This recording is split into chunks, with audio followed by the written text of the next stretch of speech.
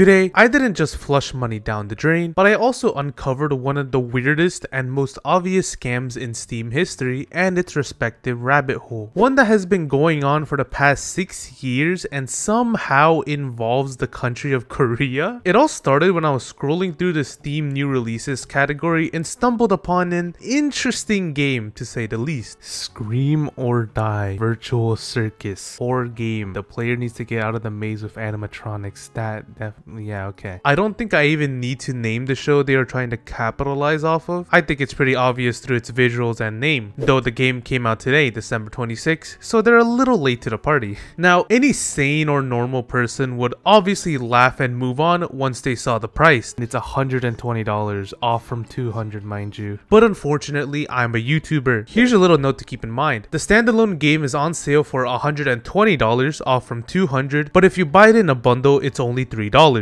On sale from $600, holy shit. Or you could get the bigger bundle for $50, on sale from $3.1 thousand. That's not where the market manipulation ends, because if you go on the publisher's page and scroll down past the Bermuda Triangle, you'll see the game is supposedly $400, but on sale for $20. I can't find an actual reason as to what's going on here, but if I had to guess, it's this publisher changing the prices so frequently that Steam doesn't even have time to fully update it on their end. Anyways, unfortunately, my blind ass didn't see the cheaper alternatives and ended up actually spending $120. I really hope there's no fucking fraud alert. I don't know how to explain this to my bank. After scamming myself, I went to my library to see that I paid $120 for one singular gigabyte. It's 1 gigabyte. I spent $120 for 1 gigabyte, mind you. Fuck, $100 per gig, I guess. It doesn't even have a menu. You just instantly spawn in upon launching the game. I'm sorry if you're watching this video high, but already I'm seeing more colors than science can even explain. There's some generic non-copyright Circus music playing in the background on loop, so enjoy this better song. I assume the glitching of the pixels on the screen are intended by design, but it would also make sense if the game was just coded poorly. You can also press F to just scream. Literally, that's all.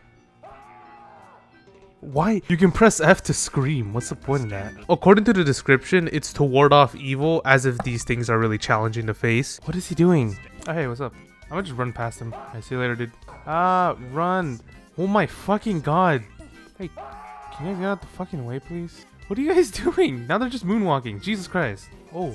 Where's the exit? What the fuck? Also in the description, it mentions a leaderboard, but I of course couldn't find it. And considering I was the one and only player ever, I must be at the top of it. There's also just strange and lazy development practically everywhere. Like, apart from the maze itself, there's a door that just spawns in fire for some reason. And the exit door was slapped in between these walls, despite it not being the real one. My thought would be that the developer slapped it in to see if the model worked and didn't care enough to remove it after. Anyways, after about 10 minutes of suffering, I did somehow find the exit and was treated to the best cutscene I've ever seen.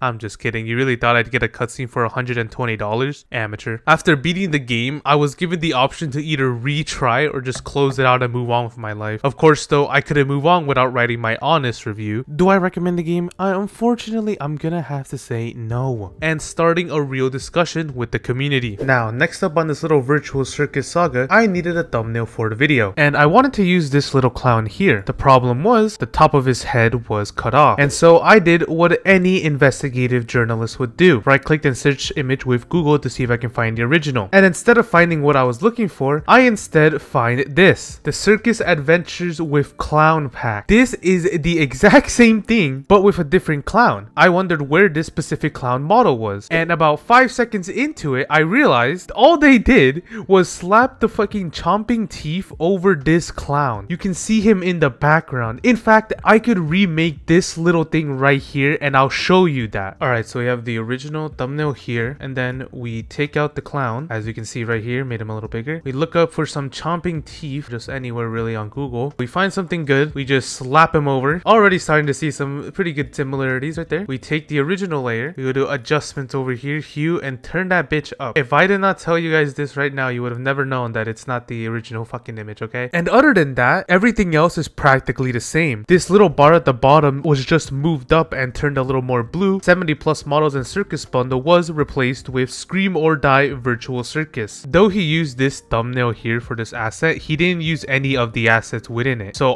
I'm assuming all he did was just take this photo, right clicked and save the image. So hey, I mean, hey QR, if you know this guy, tell him he's getting scammed, I guess. But that's not all. While looking through this little bar here in search images, I decided to just find image source, and then I found a lot more theme pages, all in different languages obviously. But I also found this. There's this Korean account, which according to the translation, I guess gaming influencer that just posts games that support Korean, and one of the games they posted was Virtual Circus. And that's not all, because they post every game they make. Hede publisher, well, at least the last three that were recent: Breaking Bed, Post Apocalyptic 3, and Virtual Circus. And I don't know, this is just the creepy part, okay? When you go into one of these and you check the replies, they're just persons talking about the male childbirth or whatever, okay? And if you go to the other one that has Hede publishing, it's the exact same. So a different account this time, talking to Man Must See. And now who's this person? Well, fuck if I know. A short man's love challenge, okay? I don't know who this person is, but it's just so weird. Like, what is even going on? And one more little thing, I found this little website, 50 games like free throw basketball for Mac OS, which is supposed to just show you games similar to games you might like. And of course, at number 10 spot, we have our beautiful Scream or Die Virtual Circus. Now, is the person that made this list fucking stupid as hell? No. In fact, you can just add your game in here wherever you want. I'm assuming it's somewhat of like a sponsorship deal maybe, or maybe whoever the fuck made this list is just high on crack. I don't know. Now, moving on from the Virtual Circus saga, we need to take a little look at Hede, the publishers and developers behind this game. Besides the fact that they have a shitload of games, a lot of them bear practically the same name and even gameplay. Even the Virtual Circus wasn't the original. That would actually be Scream or Die. Literally the exact same thing, just with the lighting of a Zack Snyder film instead. The only thing that seems to differentiate all these games is their price tags, but then again, we can see that they all follow a similar pattern. Set an extremely high price and cut it down through a discount. Take 3D Puzzle World War II, $4,310 at retail, but on sale for only $23. Well, at least until you click on it, which after you'll see that it's actually $200. There are some normally priced games tossed around here and there, but for the most part, it's that same practice, with their first ever game being released in September of 2017. What the hell is going on here? Well, at face value, we can see that a lot of these games are just trying to capitalize on popular search terms. For example, we have Magic Potter, probably saved from the Wrath of Rowling thanks to that and sign thrown in there. One of them is literally just called Old Retro Shooter. There's Virtual Circus as we just saw, and even Breaking Bed, which I should say is the exact same as World War II. In fact, they made the exact same game 4 fucking times, each with a slightly different map and assets. And can you guess what their next games are going to try to capitalize on? Their next games are called Grand Theft Hunter 3033 and Find Item Cyberpunk. Is this even allowed? Isn't Cyberpunk trademarked? I guess since it's not the only word in the title, it might be fine, or maybe they literally just do not give a shit even if it is illegal. Of course, the gameplay for all of these look very intense and exhilarating. After doing my little research, here are the theories I've gathered together that might explain what's going on here. Since there's no definitive answer, you can choose which one to believe. One theory is that this is actually a money laundering scheme. Hede, the publisher and developer, is trying to turn dirty criminal money into clean money by cranking out games with the budget of a McChicken and selling them for more than they are worth. Though the thing most people fail to realize is that money laundering is not that easy or simple. Just because you watched Breaking Bad doesn't make you a mastermind. And also, Steam takes a 30% cut from any and all sales. Of those $120 I threw away, 36 of them went into Steam's pockets. Although obviously it isn't impossible to launder money this way, it's just kind of stupid to do it through Steam when there are better options like NFTs. Another theory is that these games are made specifically for achievement hunters. Achievement hunters are Steam players that go out of their way to unlock as many achievements as possible in order to make their Steam accounts look prettier. I mean, if that was the case, then I wouldn't even blame any developer targeting that market. It seems easily exploitable. The achievements aren't even hard to get. I got all 6 by just finishing the game normally. The last theory, which is the one I believe is most likely, is that this Hede character just slaps together asset flips to make as much profit as possible. They then randomly generate a number to determine a retail price for them, and it just discounts them heavily to a more normal price, or Hede will put it in a bundle to entice players to buy it even more, in order to trick any unsuspecting gamer that thinks they're getting a good deal. And Steam also likes promoting games that are on sale, especially if the sale is as big as 99% off. At least that's what it seems like. Though somebody should tell them the artificially inflated price should at least look slightly realistic. Regardless, whichever theory you want to believe, this is still a blatant scam. I obviously have no idea how much money they made from all these games, but it's clearly enough to where they see it viable to keep going. Like I said, they've been doing this for the past 6 years and Steam has yet to do anything about them because they can't do anything. As strange and blatant as this all is, none of these games are technically violating any of Steam's rules. If you try flagging them, you'll see that none of the reasons technically match the problem. Not even fraud, as you are getting the game that you paid for. This is all just one big exploitation of the system. And I'm saying this very confidently. This publisher and these games will never ever go away. So be careful. Remember the name, avoid anything with the words 3D puzzle or hidden in them, make sure to check the prices to see for any inconsistencies, and make sure to spread the word and warn others about all this. Because as obvious as it may be to you and me, there are still many people that will unfortunately fall victim to these scams. And if they aren't well versed in Steam's refund policy, they might accidentally lose the chance to refund said games. Quick heads up, you have 14 days to refund the game, which cannot be played for any more than 2 hours, not even by 1 second more. As for bundles, the combined playtime of all games in said bundle must also not exceed 2 hours, alongside that 14-day rule. Another heads up, if you abuse this system to get free games, you will be banned. If this video does well, I'll do another one similar where I just throw away money for your entertainment. But that's about it for this video. If you enjoyed, leave a like and subscribe. Comment down below how fucking stupid I am. I've been a waste of money. You've been watching me lose everything that I worked so hard for, and ciao ciao.